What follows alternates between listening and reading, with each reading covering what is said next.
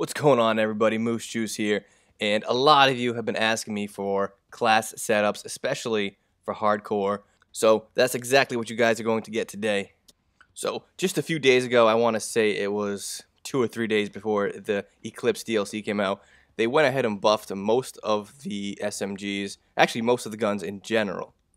One of those guns being the Weevil, where they removed speed reduction while firing, they increased the aiming down the sight speed, increased sprint recovery speed, and on top of that, increased the 5-hit kill range, which doesn't really matter for hardcore, but they did buff that, just an FYI.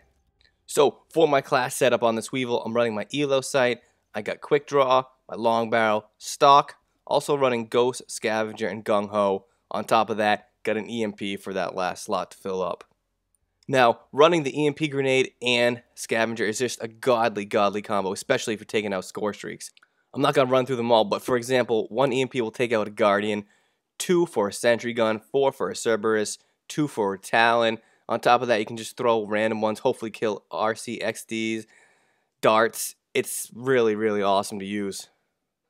So make sure when you're running Scavenger, you're always taking out the guys and immediately running to pick up those little backpacks filled with all those goodies you want. So getting into some gameplay, we're playing Hardcore Domination on Metro, probably one of my least favorite maps, but with any SMG, you want to be sticking to the close range sections of the maps. Usually that means the outer 2 lanes of any map, and for any reason, if you need to go into that middle lane, make sure you're coming from the outer 2 lanes. There's always a passage somewhere in the middle leading to that middle lane, because you don't really want to be running from your spawn all the way over there, spawn down the middle lane. That's mainly an assault rifle game, and you're probably going to lose with your SMG. Now, the funnest part with this gun is when you're using Gung Ho and Quick Draw. I like to do a lot of sliding, a lot of thrust jumping, because you can pull up that gun so fast it doesn't really matter if you're sliding or jumping. And when you're sliding and jumping around, you look like a beast, and people usually get scared of you. And then you get inside their head, and you keep on taking them out, rinse and repeat, game over. On top of that, make sure you're always reloading this gun. These bullets go down really quick. So if you find yourself a corner, find yourself some cover fire, make sure you're reloading every chance you get, because the last thing you want to do is run out of bullets in a firefight. So for me, with any gun I use, I rely heavily on aiming down the sights. I'm not a big hip fire guy, so the stock comes in really handy for me. That turning corners with the stock is just so much better, because 99% of the time, these corners have a barrel or they have a box where guys are head glitching, so you can just easily strafe around the corner, aiming down the sights, take them out. Really helps a lot. So, to show you just how awesome this class setup is, for our score streaks, we are running Raps, GI unit, and Mothership. I can't stress enough, but make sure you're always reloading. In this video, you're going to see me reload every chance I get. Alright, so we just hopped into round 2. Raps are already rolling on the ground. GI unit is landing soon, and we're just going to dominate. C and B are already taken. Look at that GI unit being a badass bitch, just jumping through windows. He don't give a fuck. And they actually also buffed the Raps, and I started using those a lot more. So there are actually 6 drones that drop per spot. It used to be 4, so you get a total of 12. Now you get a total of 18, and it definitely boosts up your kill. I'd say you get a solid 3 or 4 more kills per Raps now, which honestly probably makes this the best score streak for the money at this point. 1,300 points is what the Raps take, but you'll get a solid 15 kills almost. And a little Vision Pulse never hurt anybody. By far my favorite specialist class to use. Never hurts shooting people through the wall like this.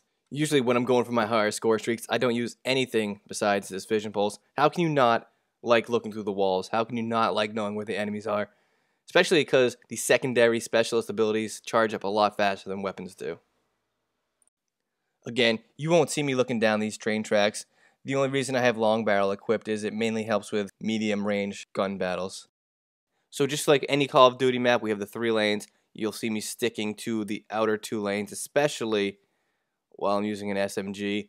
Unless I'm using an assault rifle, I don't really go down the middle too much, because usually that middle lane is wide open, and I'm bound to get picked off. Here we go. Get our GI unit. Raps are currently dropping.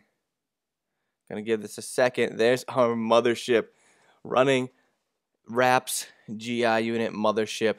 This thing is just deadly. 62-5 right now. 65-5. Raps just got 3 in 1. GI unit on the ground. Raps on the ground. Mothership in the air. Nowhere to go at all. And I actually just started using these score streaks just to give it a go.